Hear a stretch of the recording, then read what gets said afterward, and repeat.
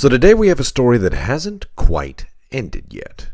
It starts with Masanori Murakami in 1965, who pitched for the San Francisco Giants near the end of baseball's golden age. Murakami was the first Japanese player to pitch in the bigs. Then came Nomo, the first to start.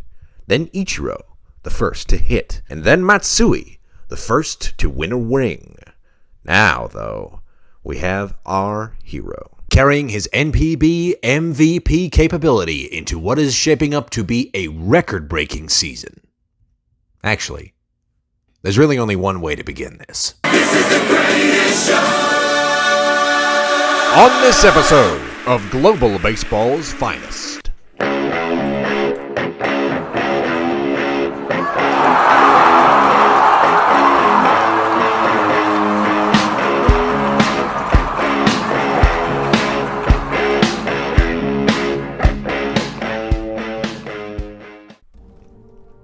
Shohei Ohtani was born on July 5, 1994, in the quiet village of Oshu in Iwate Prefecture.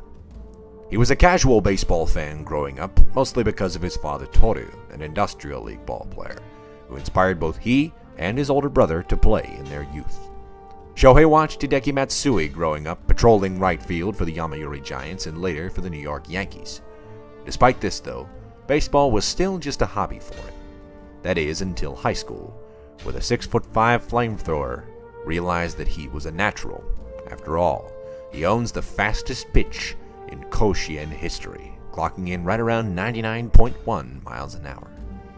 As he battled through groin and hamstring injuries in high school, he announced his intention to go directly to the major leagues after graduating.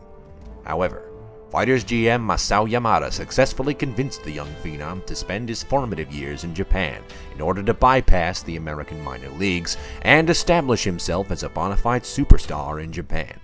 This worked, and the Fighters drafted arguably the best player in their history, and he was even granted the jersey number of the last man to enter the majors directly out of the Fighters rotation, Yu Darvish. Ohtani debuted in 2013 as a right fielder, but did not take too long to pitch that season. He finished 3-0 in 11 starts and earned an All-Star and Best 9 selection in Pacific League. Shohei continued to dominate on the mound as the years went on, leading Pacific League in ERA in 2015, and after 2 years, he'd managed to earn a contract worth 100 million yen a year, with his bat slowly improving in the shadows. Ohtani put his name on the lips of many American players, execs, and fans after a staggering performance in the 2015 Premier 12. In the semifinals against Korea, he struck out 11, giving up only 1 hit in 7 innings of shutout ball. The next season, Shohei blasted .322 with 22 bombs, raking in 18 doubles, stole 7 bases for a .416 on-base percentage while going 10-4 with a 1.86 ERA on the mound. He was named both the best pitcher and the best designated hitter in the Pacific League Best 9 in 2016. And as the Fighters won the Japan Series, he won the MVP award in a landslide, winning 253 of a possible 254 votes.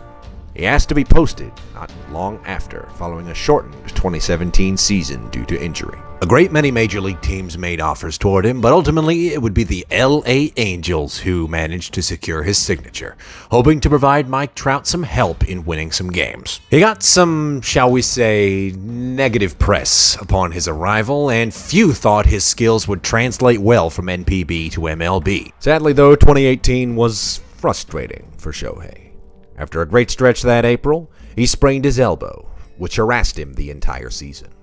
Despite undergoing Tommy John surgery, he earned a Rookie of the Year honor thanks to the flashes of brilliance he displayed in his starts. 2019 was much the same, with his knees continuing to make playing difficult for him. But he did manage to do something not even Ichiro could do in MLB and hit for the cycle. 2020 was even worse, finishing with an infinite ERA and a 190 batting average, before once again being sidelined due to injury. But after all this, 2021 would be his year. And let's see how that's going.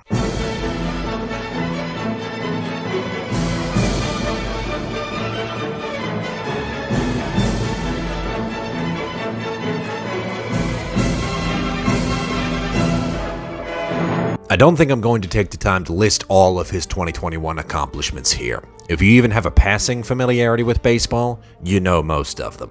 Suffice it to say, his bat is strong, his arm is flawless, he's had some hiccups this year, but who hasn't? He's an all-star for a reason. And to be honest, I'm looking forward to a day when players outside of the Americas are not just considered groundbreaking or trailblazing when they do something great.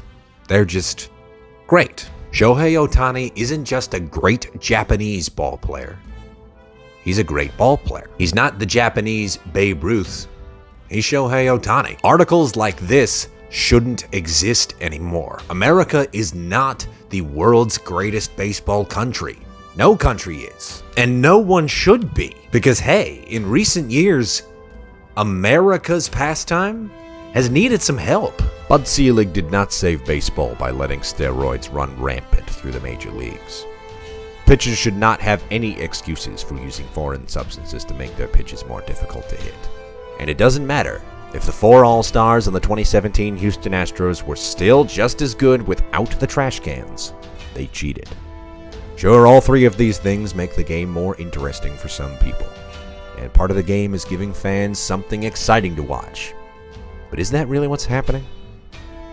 Is people still believing that hitters who used steroids should be in the Hall of Fame really good for baseball? Men like Ichiro, men like Hideki Matsui, Albert Pujols, Carlos Delgado, Vladimir Guerrero Sr., and now Jr., and Shohei Ohtani are just a few of the great men who have lit this game on fire using completely above-board means. Their work perfectly embodies our mantra here at GBN and why this channel exists in the first place. The future of baseball exists where it is a sport for all people, a game of the world.